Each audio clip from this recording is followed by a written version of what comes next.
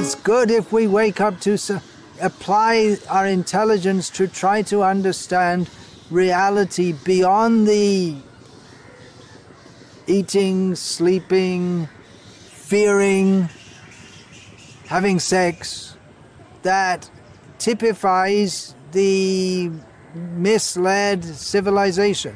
Ahara nidra bhaya maitunam cha samanyame tat pashubhya naranam. In the Sanskrit literature, it is stated that animals eat, humans eat, animals sleep, humans sleep, animals fear, humans fear.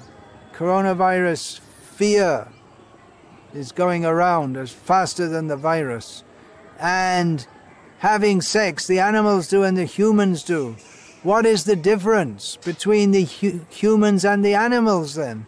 The possible difference is jnanena hitesham adhiko vishesham, jnanena hina pashubhe naranam.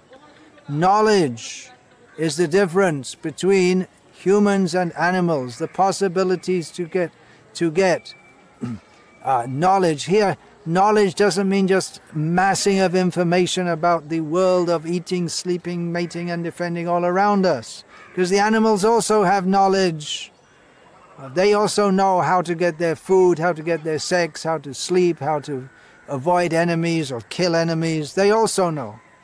So knowledge means jivasya tatvidjigyasa, to find out what is the actual meaning and purpose of life and what exists beyond birth and death. Without that, a human is just an animal, sophisticated animal, because a human eats, sleeps, mates and defends, as does an animal.